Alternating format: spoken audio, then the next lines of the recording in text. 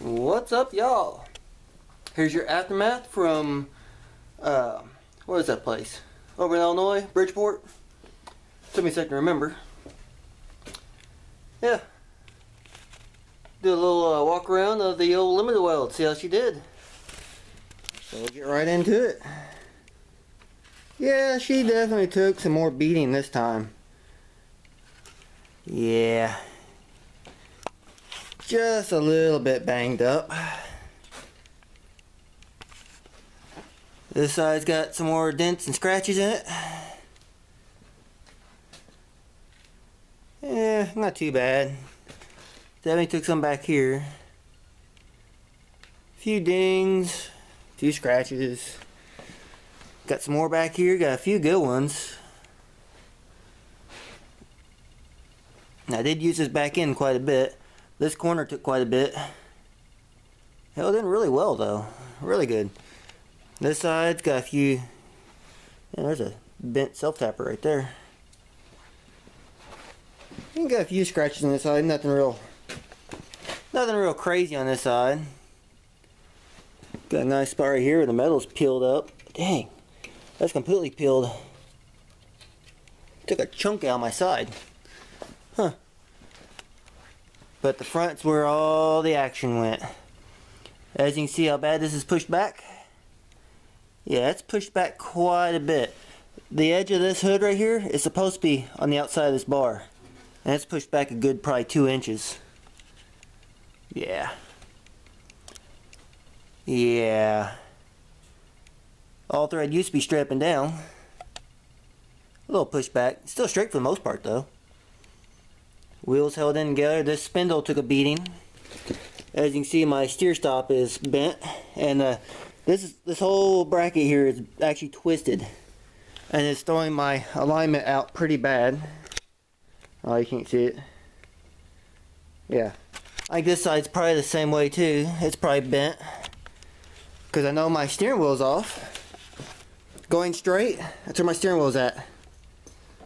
It's supposed to be right there. You know, but my steering is off, and I'll show you why here in a second. So coming back to this hood, you can see this side's pushed back quite a bit, and it's bowed out really bad, like really bad bowed out. This side's not so bad, it stayed fairly in, but that side just completely, yeah. Hood's all beat up. So here's the corner of the hood right here where it's folded over on itself. No, the corner of it all beat up. Here's the other side where it's supposed to be a corner. The corner of the hood's right here. Yeah, it's all wrapped around. There's a hole in it. It's hard to see this thing on this camera. Yeah, it's all paint. But there's actually a hole right there. Yeah, it's all sticker. There's another hole poked in. And as you can see from the frame, yeah, that frame is no longer straight. Here's the corner of the frame right here. Here's the corner of the frame. This side's pushed in quite a bit, and of course the center always pushes in, which it did some weird stuff with the exhaust plate that were allowed, but it actually bent pretty well. I'm quite happy with it. And of course I think my steering beam's bent also. I know it's actually kind of rolling under a little bit. It's probably twisted. It really wouldn't surprise me. I haven't really looked at this too hard. Yeah, this side's twisted just a little bit, but not bad. But as you can see, the whole beam is actually starting to kink under a little bit, which is throwing my steering geometry off too. Yeah, this side's probably the same. Yeah, this side's same too. That beam's twisted pretty good. Yeah, the beam is twisted and bent back a little bit. Not too bad. I can take that beam out and flip it. It'll be alright. We'll get into the good stuff. See if you can see that. Focus. Focus. Come on. Come on, you stupid camera. Oh, I hate this camera. There you go. Focus. Oh, well, you can see that, but it's nosed up. It's nosed up hard. Let me roll this rig onto its side real quick, so you can actually get a good view of it. Let me set the camera right here real quick. I'll move this over a little bit and flip it over.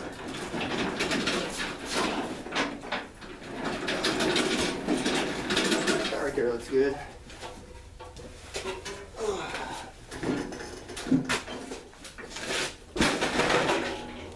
Yeah, it's a little heavy. It's got a little weight to it. Alright. The rare view of underneath what this thing looks like. Alright. Give you an idea how bent that frame is. That's straight to about the beam, and it kicks up really hard. And I mean really hard. Look at light.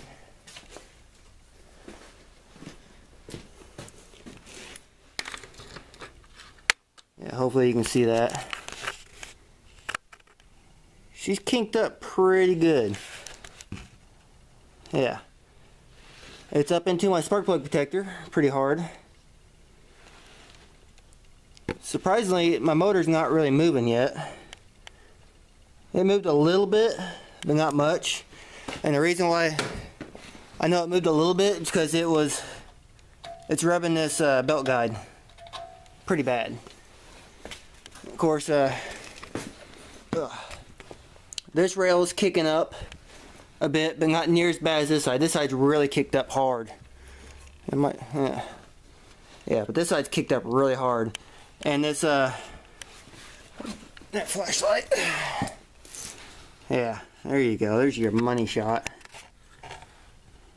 Yeah, there's the exhaust plate that we're allowed. It's bending up. It's starting to go up. I mean, it's going up hard too on this side. This side's really going up hard, but really not bad. Yeah, to show you how hard this side of the frame rail is going up. There's a gap. It used to start out right up against that, and now there's a pretty good gap there from the deck link. So yeah, that corner's gone up pretty hard. Other than that, the rest of it done really well. Logan, here's how you do it. That's how I fixed the issue. We're at Boonville when my belt jumped off this pulley. That's all I did. Took a couple of bolts and just welded them at an angle where they're almost touching the pulley. That holds that on there. There's your tip, Logan. But yeah. Let me roll this rig back over, put my flashlight up. Alright, I'm going to tip this thing back on its wheels before it dumps fuel or oil all over the place, because this motor does leak oil. And I don't know why, but it always has, and I don't know where it's coming from.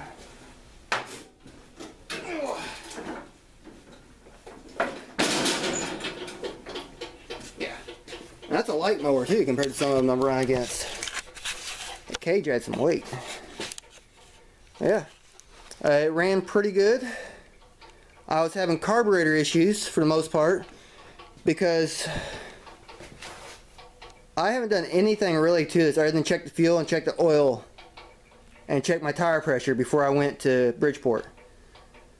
I didn't pull the hood off or anything from Grandview, and even then I didn't really do a whole lot before or after Boonville. So the carburetor needs to be cleaned. I know this.